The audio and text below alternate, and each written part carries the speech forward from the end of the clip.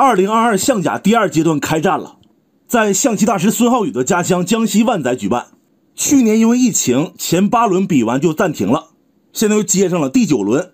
这盘红方是深圳队乱战天王洪智，黑方杭州队外星人王天一。第1局和了，加赛超快棋，当时给我看的心哐哐跳。上来红天王过弓炮，天一上马，红旗跳马，挺卒跳马，两头蛇摆炮，屏风马，出车抓炮，黑方马七进8，外马封车，而且自己变成了弹子炮。红方提左车到巡河，准备冲兵了，因为自己这个双马还是比较呆滞的。老王横车，天王上士，黑方直车，冲兵坐掉，吃卒捉马。这里补象保护一下，红方也补象准备出动右车了。黑方这边退炮是可以走的，到时候平过来串打。天一选择车9平6也没问题。红方继续冲兵活马，拱了吃，抓着底象，老王不管，马3进2。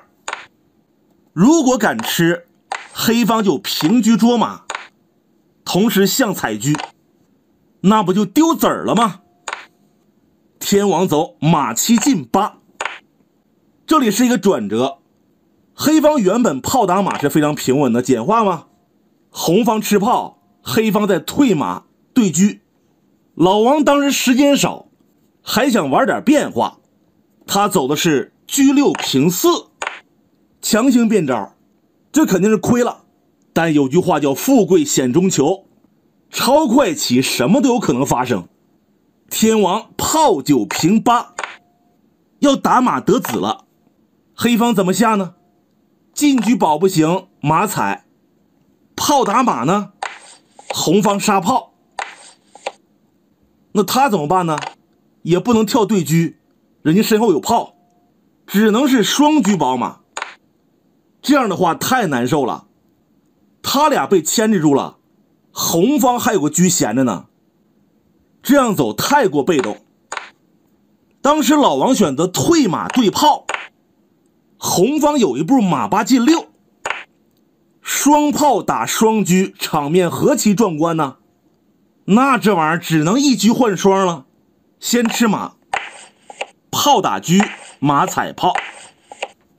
这马在棋盘之上来了个自转，我一看这是按表走的呀，差点起火星了。红方车3平8，先吊住，让马难受，不能跳，一跳不丢炮了吗？黑方进2步用车看，红方出1路车。这里有个隐藏的招一定要知道，红方准备炮轰底士了，老将吃就再砍士抽马，用车吃丢炮。老王反应很快啊，瞬间补上。红方兵5进1，马2进3，马3进5，用车抓一手，红方跳，黑方马踩兵想简化，红方再跳踩炮，调过来打车，让开捉马。这个棋盘东北角有个点可以卧槽，天一炮2平9。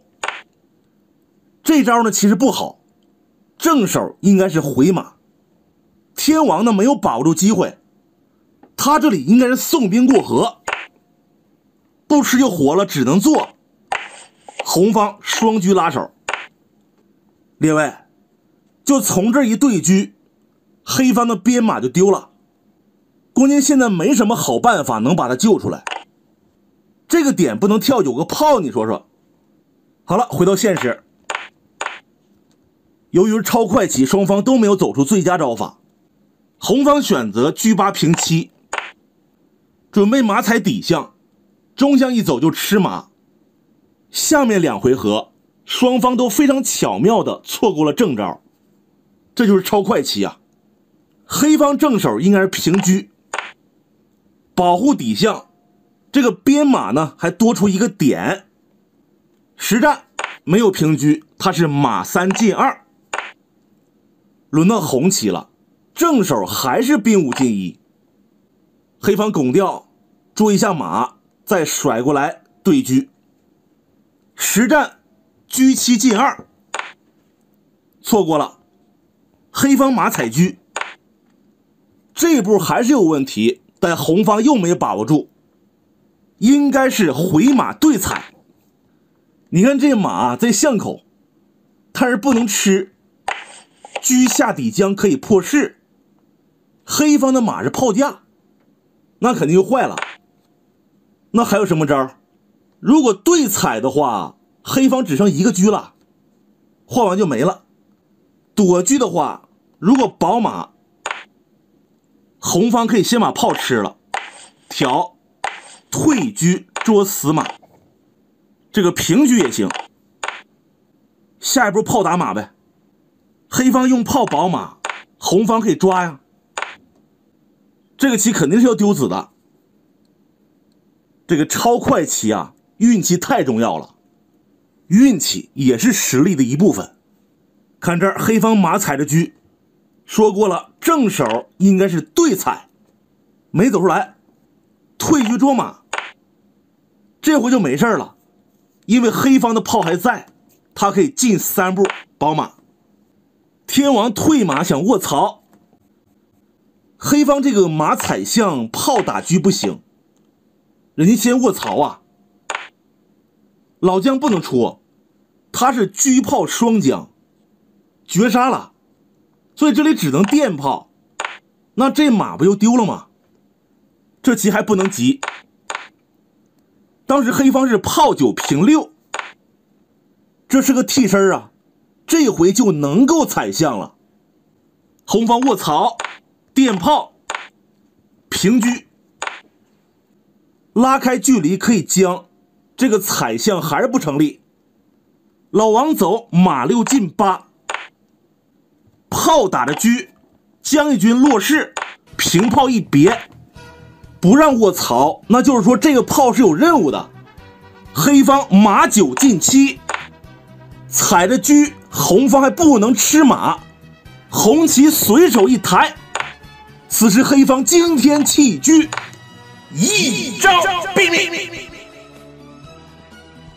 至此红旗投了，钓鱼马老帅啃不动，用士吃呢，挂角绝杀，上不来，钓鱼马。看来红方这个提车呢是个大漏，正确走法可以躲车，或者直接弃车砍马，吃掉，炮打马，打完再捉双，红方平车保炮，黑方不能吃马，否则打象丢车了。如果飞走呢，红方可以平炮对车，和棋的面。好，就这样，棋友们下期再见。最后说一句，现场解说一露露声音真好听。